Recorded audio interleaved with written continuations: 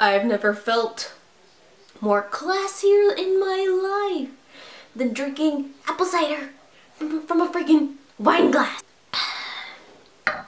Yo, what is up everybody? I'm Mami Yoshiko. Welcome to my channel, or welcome back to my channel. So after posting selfies of me at the PlayStation headquarters, freaking gaming and having a damn old time, a lot of you guys were saying, hey, well, what are you doing? And I'm like, game testing. And a lot of you guys ask, how do you do it? So this video is going to be me talking about how I got into game testing, explaining ways so that you too can become a game tester. Let's get started. Point one, you do not need to be a pro gamer at anything to become a game tester. You don't have to be in esports, you don't have to be on any comp teams. No. For some reason, a lot of people think you need to be like a pro gamer to be a freaking game tester. No, you don't. Before I talk about how to actually get in, let's talk about what are qualifications for a game tester. There is a lot of corporate, which means it goes through the game companies itself, such as Blizzard, Atlas, Square Enix. All of those, you can become game testing straight through them. Or there are a lot of middlemen who work on the DLCs, and those, they try to look for people. And for most qualifications, they want you to at least be 18 or older, just so they can have you do M for mature ratings. It's just easier. Maybe some people hiring will not worry if you're not older than 18, but just in general, it is a lot easier paperwork-wise, pay-wise. Yes, you do get paid. But yeah, one qualification, most you should be over 18. But for corporate high business, most of them do require you to have some sort of college. Not necessarily in gaming or engineering or anything. Most will just ask if you at least have an associate's degree. I have an associate's degree. And just like regular jobs, they kind of just see, can you be given a task and complete it? Another requirement they would like you to have is to just be a strong literature, very literate person. You got to be able to explain details and be able to explain precisely and detailed if there are bugs or other things you see in the game. Luckily, English was my strongest subject, but don't worry about it for the most part. But they just want someone who can explain in words what they're seeing as they go through a game. And of course, another requirement is for you to at least have basic knowledge or a little more higher basic knowledge of the game systems and the games. For how many hours a week do I play? What do I use? Do I use community? Do I use the streaming? Or do I just play the games? Do I play online or do I just play by myself? All of these questions they will ask you and would want you to answer. No hardware knowledge, but they just want you to have basic knowledge on how a PlayStation, Xbox, or PC works. And last but certainly not least, they just want you to be passionate about gaming and the industry. They don't want anyone just hitting them up being, hey, I just want to play video games and just get paid and nothing else. They want someone who loves video games, doesn't mind literally sitting there 9 to 5. They want you to be able to sit there for 8 hours and just play and be able to pay attention. You just have to love video games. They want you to not be bothered if you have to come for the next 5 days and play 9 to 5. Probably one of the hardships is you have to be willing to be able to sit there 9 to 5 and just play. I know at first it does sound hecka fun. Like when I did it, I was like, holy shit, 5 straight days, 8 hours a day of just playing games, but it does take a toll on you. So you just have to make sure you love it and you have the stamina for it. Let's talk about how all of y'all can get started in game testing. And I just don't work with one company, I've worked with several companies, but the number one way, even if you don't have an associate's or any experience, the best way is Craigslist. And I know that may seem like really sketchy, like, ugh, really, Craigslist? Okay, one, don't use any websites that make you pay and all that, no. But through Craigslist, I've gotten experience to test out Crunchyroll, an app for Crunchyroll. I was invited to go down there and test out an app, and that was through Craigslist. You have to think about it this way. A lot of the times, companies don't want to hire someone as a position, like the corporate games who want a part-time game tester where they come for weeks. Some companies just want you to test out something really quick,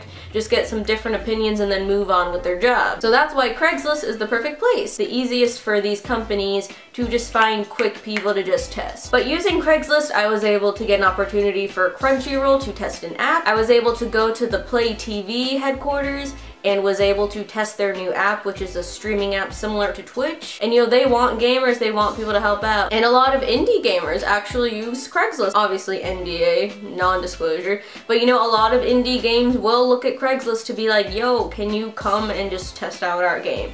Give us opinions, let us know if you see any bugs. Because you know, they're all dealing with the game enough as it is. They would rather hire someone, even sometimes not even for money. Sometimes companies will just be like, I will give you a $75 gift card for Amazon.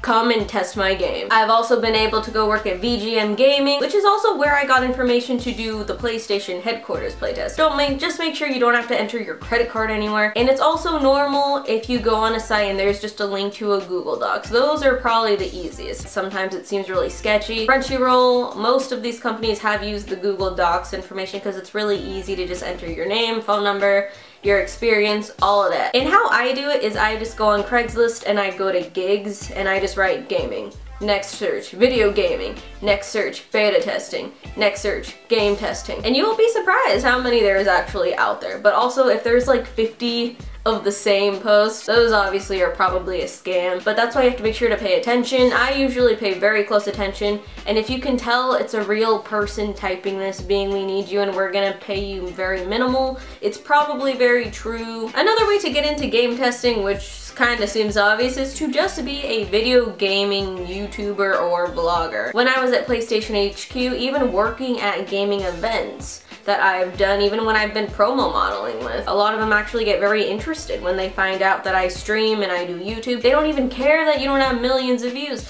They just care that you do this and you do it to the public, so you have a probably general idea of what you're doing when you're playing games. Or like a blogger who, you know, reviews games, they were very interested in that. Even at PlayStation HQ, they were even asking, oh, you do YouTube, do you like vlog and review games? And I was saying how I'm getting started, and you know, they were interested in that. So obviously they call you back. They trust that. They want to see that, okay, this person will know what they're looking for when they're testing our game. If you're a video game blogger, YouTuber, and you review games, you could get opportunities if you connect with the right people. Which is good, you know, to go to like the gaming convention like PlayStation Experience, E3, all of that networking is also very, very good as well. One of my friends, her sister got married to somebody who actually worked at a company who did video games, and they were actually able to get them into gaming just because, oh, you play games? Yeah, we need game testing all the time, come on. They do need people. A lot of people are like, oh, they probably don't need anyone. Like, they do. They always want new people because they're catering to our market. And the last tip on becoming a video game tester, just apply to the companies themselves. Like I mentioned in the beginning, you could apply to Blizzard, Square Enix, Atlas. They literally have it on the career section on how to be a quality assurance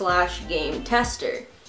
But as stated, these are the ones that they want you to have at least some college experience. But for these, a lot of them do want you to have some software experience about the consoles, Xbox, PC, PlayStation, and they do want you to be 18 or older because a lot of these is a actual part-time job position. A lot of these that I do are kind of just like when they need someone for a game, they'll call me. They do want you to have strong reading, writing, and spelling skills. From my experience, you know, they want you to type out something that's maybe really tedious. Getting to a point and they ask you what is tedious about this. They ask you every mission, every side quest. Do you like the side quest? If yes, why? If you don't, why?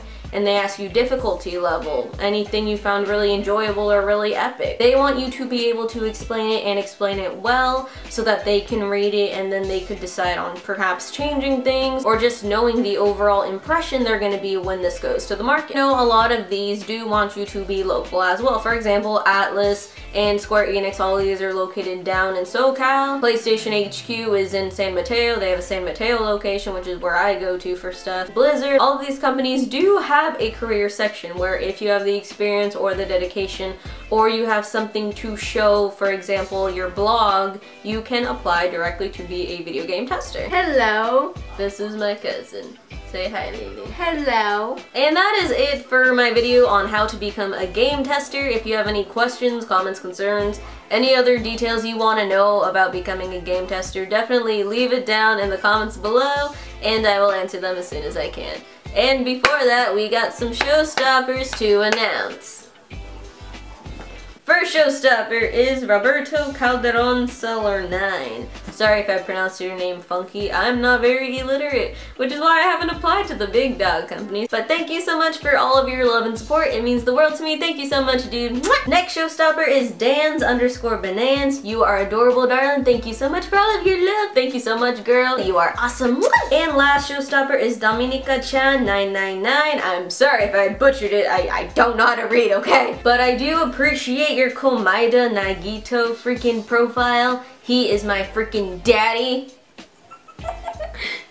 He is my bae, he is my love. Thank you so much for all of your love and support. It means the world to me. And thank you guys so much for watching this video. Make sure to subscribe and make sure to hit that bell because a lot of y'all say you don't get the notifications when I upload a video. So make sure to press that bell and you will be notified. Thank you guys so much for watching. Make sure to comment, like, and subscribe. Thank you so much for joining my weeb family. I love you guys very much and I will see you next time. Bye! Ooh, yay! Come here, let's do it together. Ready? We're gonna go like that. Okay, ready? Go! No, here! We're going to Target now. Bye!